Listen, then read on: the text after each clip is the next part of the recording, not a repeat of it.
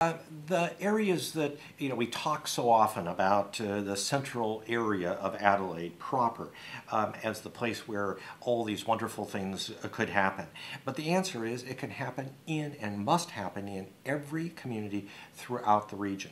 It won't happen on the same scale, but the ability to be able to create the town square, the place where there are shops and a grocery store, a pharmacist, other sorts of things, can in fact be a part of that community, and a part of how you get there can be by walking or by biking. The topography of Adelaide, the weather, lends itself so much for outdoor activities that it really must be a part of how we redesign communities. And in many cases, these communities really are taking back a town square that was there a number of decades ago, before the automobile really dominated.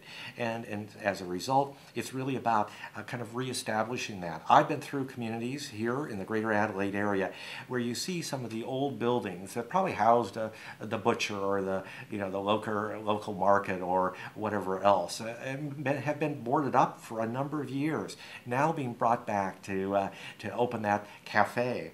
To open up something else that's really important for that community.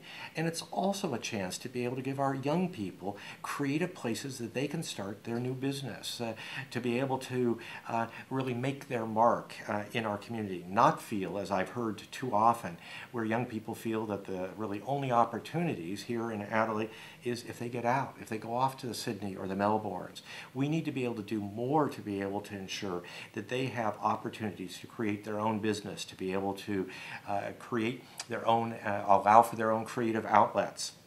And we like to be able to indicate that that next generation, those are the people who are going to produce the next Bill Gates of the world, or in my community, the next Phil Knight, the founder and CEO of Nike.